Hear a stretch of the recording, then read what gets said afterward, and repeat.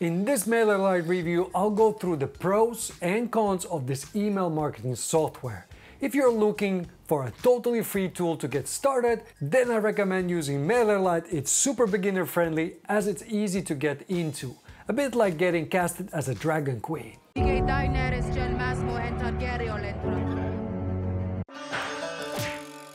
Tips with punch. Hello internet people, my name is Robert and I'm your website guy. So let's take a closer look at the pros.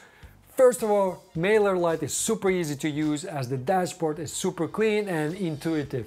And you won't get lost at any point. The coolest thing about this tool is that it has email automation included in the free plan, which most other tools don't offer in the free plans. And speaking of the free plan, this tool comes with 1,000 subscribers and 12,000 emails per month for free.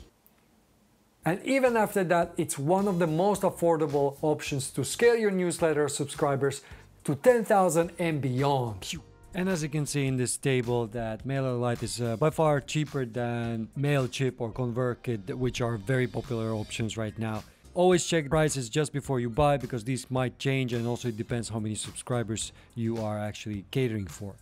It has a lot of different email and form templates to get you started, so you can just choose what you like and use it as your starting point. The templates are easy to modify, although don't expect complete flexibility. The layouts are pretty rigid. And from my experience, it's okay to include affiliate links as long as you are not spamming people with them. But if you recommend a product or service here and there, it shouldn't be a problem. Also, there are a few different form types, for example, inline and a pop-up, and you can even select when the pop-up triggers, for example, after 15 seconds or maybe on exit intent. So when the user is leaving the site, then the pop-up will appear. Stop! Sign up for my newsletter, please. There is also an inline form that you can place on your website, like this one here. And it even comes with landing pages, and they are included in the free plan too. Just overall, the interface is super clear and helpful. Even their pricing is so freaking clear. Paid or free. So simple. If you think this review is helpful, I would appreciate it if you could use my referral link in the description, because it helps to support this channel and it doesn't cost you any extra.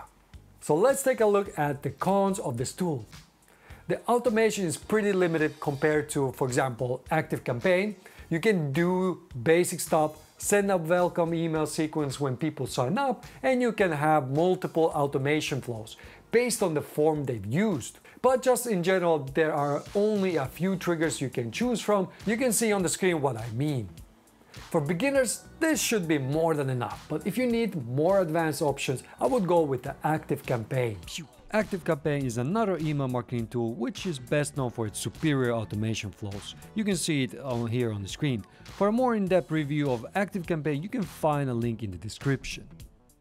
Another thing that I'm missing from this tool is better statistics. Currently it's pretty basic, you can see how your forms are performing overall, but nothing per month or basic segmentation. It's just completely missing. That's the only cons I've found with the tool so far. Although limited in feature, it's a great tool for beginners. Some other cool features that come with the paid plan are survey and ClickMax for advanced statistics people, delivery by time zone, so if you have an international audience, this is really nice. It's very nice. As it will send out the emails at the local time.